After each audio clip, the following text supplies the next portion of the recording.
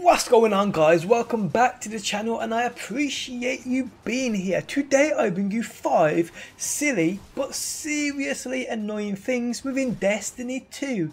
Now yes, for sure, nothing here is game breaking and to be honest worth you sticking around to watch, so you may as well leave now.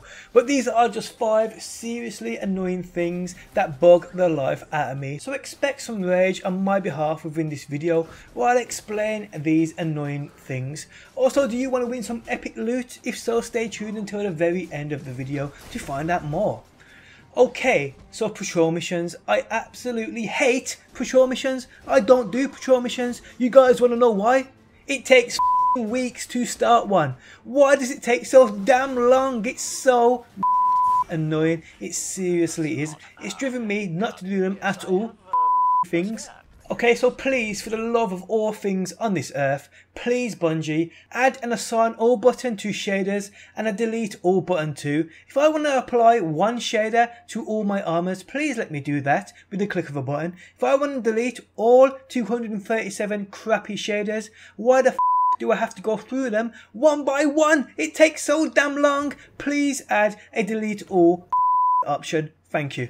Now this one drives me around the bend. Why the f is the tower so damn big? Okay, so I'm fine with being overly huge, but why space out all the vendors? I am telling you guys, 95% of the grind this game offers is running from one side of the tower to the other. Bungie must have thought it was a great idea to remove that in-game grind and add a tower into the game that is 10 times bigger than anything ever, and that would do. Between this massive tower and deleting shaders one by one, I guarantee you it's where we spend most of our time within this game. Played 1,000 hours, 999 of them are running around. Okay, so this next one boils my blood. The order tab within the vault, we have default, newest, rarity and quantity. Why the isn't there a tab for assigning your gear in alphabetical order? This seriously pisses me off. Literally took me an hour and a half the other day deleting duplicate weapons as they were scrambled about my vault. It's a serious pain in the ass. Okay, so the final thing I'm going to moan about, and that is this. Whose wise idea was this within Bungie Studios? Someone please explain the logic behind it costing me hard-earned glimmer to apply shaders out of my inventory onto weapons and armors in my inventory. How the does that work? Shaders I have spent real life money on buying bright engrams, only for me to have to go and farm glimmer to wear the That ain't the worst part.